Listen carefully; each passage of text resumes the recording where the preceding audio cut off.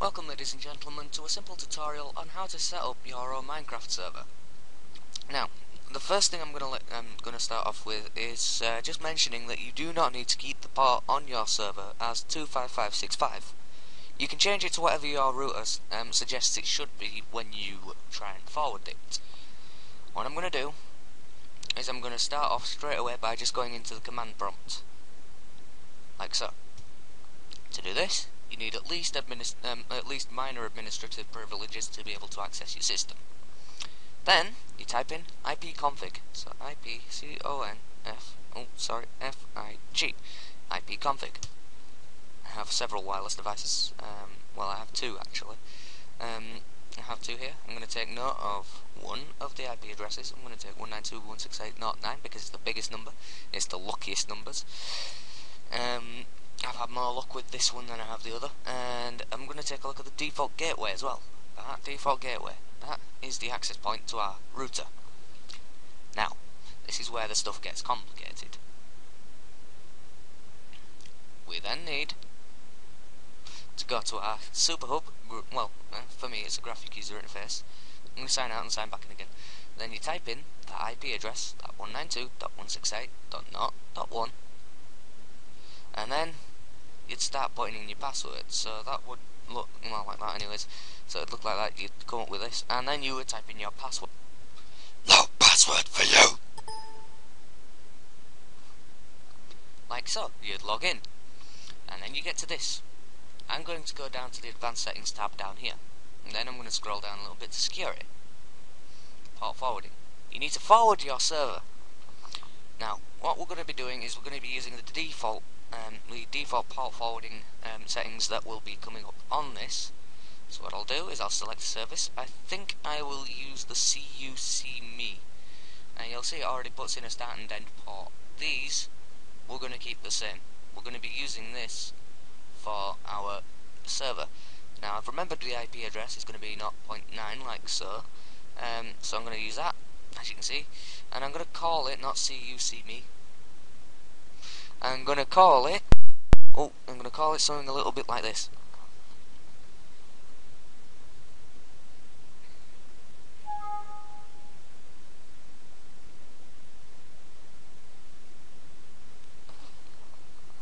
There you go, that's better. Anyways, let's carry swiftly on right there. So we click add role, and down here it will come up with our Minecraft on port 7648, TCP and UDP of course, with our IP there.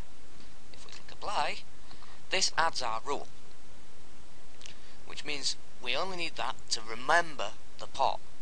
Then, I've already done this, but what I'll do is I'll sort this out for you guys so you know what to do first.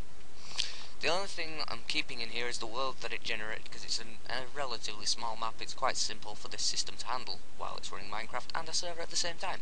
So what you will do before you actually carry on, you will download from here. You'll download either the Minecraft server.exe, or if you want to mod the server, the Minecraft server.jar. You'll download one of those. Just click on one, select the one you want to download. Then you'd click save as, if you like, put it in a specific folder, save it, there you go. And then I'm just going to close the current tab because I need that still open. That's for a little later on. And then what you do is we then open up our server, like so. Now what this will do is it'll create some files. The server will drop some files. This is good. If it drops the files, like it should do now, alright, we'll go back to it. As you can see, it's starting to drop these files, and there we go. That's done. That's got everything we need. So, that server's done. That's ready. That is ready to work with. The next thing we do is we need to open this. We need to open this with Notepad, like so. Now, the one thing that I'm going to mention is the server port, which is this one. I'm going to change the port. Like so. I'm going to change the port to whatever one we had the last time. Let me just have a look here what we had. It's probably going to complain that my session's timed out in a moment. 7648. So that would be 7648. That's our So that's that, and then our IP will be what we had earlier, 192.168.0.9. So we're going to save that. We save it. That's ready. All this is done. All this is ready. Run the Minecraft server. There we go. It's loading up the game. As you can see, so 7648 is our port. We then go to our port checker. Keep the IP address the same, but change the IP. Well, not the IP, sorry. The port. So we have 80.6.148.16 on port number 7648. What should happen is it will say that our port is open on that IP address. And if it's open, then that means if I use the external IP, I'll launch Minecraft. So, we then log into our Minecraft account, like so. I'm borrowing a friend's Minecraft for this because mine's not premium, annoyingly enough. Yeah. And as you can see, that's super. That's an omen. That's a good omen. Right, that's my Minecraft server, which is currently down for the moment. It's going to be down for the night. I'm going to go to this, 86, 148.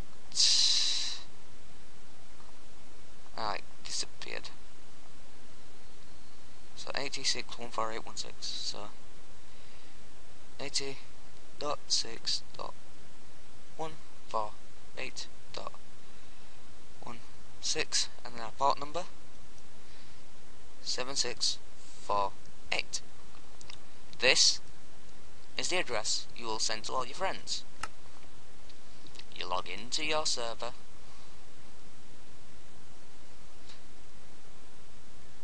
and there you have it. And if the port checker says your port is open, your port is open. And it looks like mine's open, and it looks like it's working well. Oh, cool, little face. Have you ever seen that in a map? Yeah, cool. That's awesome.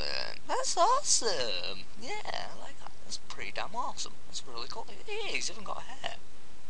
Yeah, that's weird, but unless it looks more like a wolf when you stare.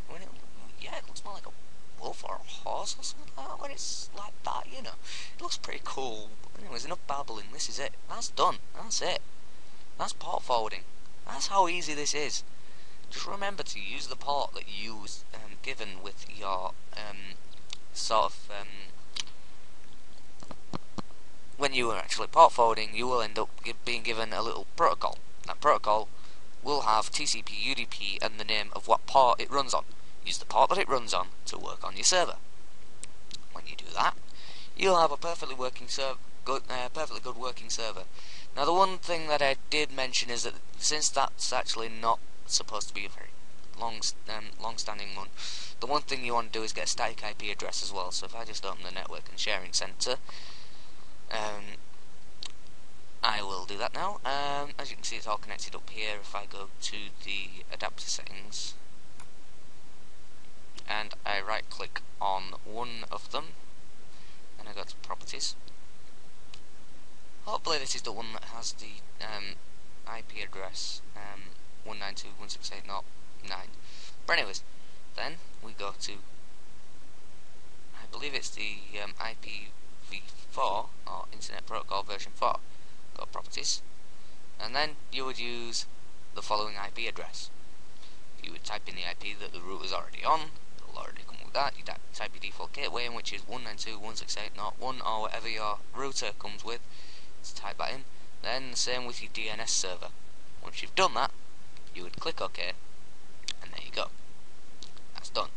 You now have a static network, and you would do the same for any other network connections you wanted to run off of.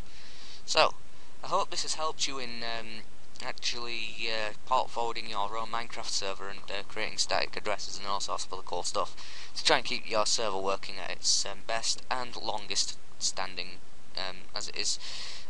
So thank you for watching, and I will see you all again in another video. Probably another video tutorial showing you how to maintain a server.